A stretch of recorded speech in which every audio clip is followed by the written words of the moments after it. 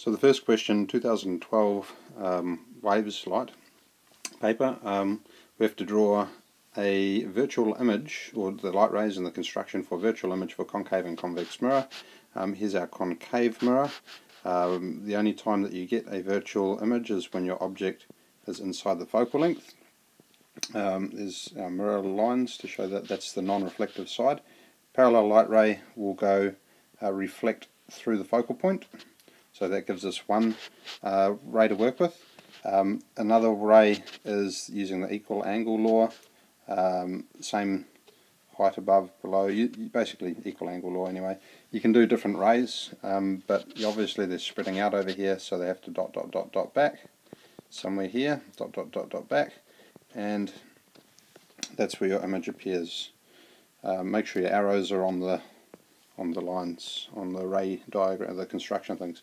Okay, so for a convex mirror, that's like your security mirror type thing, it doesn't really matter where you put your object, because every single image is virtual for a convex mirror. I've done this on the wrong side. I'm going to have to draw my focal length over here and my center of curvature over here. But remember, they light rays will spread out or reflect as though they're coming from the focal point, or you could use the equal angle law one, striking at the center again, but I'm not going to use that one this time. I'm going to draw the one, the light ray that passes straight through from the center of curvature through to the top of the object, and that one goes that way, and then it reflects straight back along the same line. That's why I've drawn those dotted lines where they cross over. That's where the image is. If you're drawing your equal angle reflection, that would, I haven't drawn it very well here, but that should go through the same location. Okay, B is describe two characteristics of virtual images in mirrors.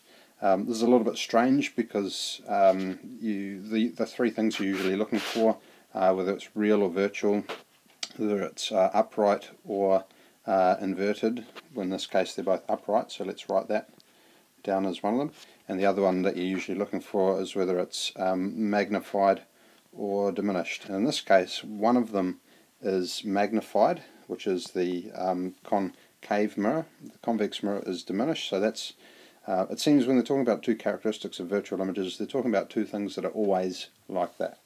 And what I would say is that your real virtual is where they focus on. They want you to describe something to do with virtual images a little bit more. So you might say they're not made with real light rays, not real rays forming them, and they can't be projected on an image, project an image on a screen,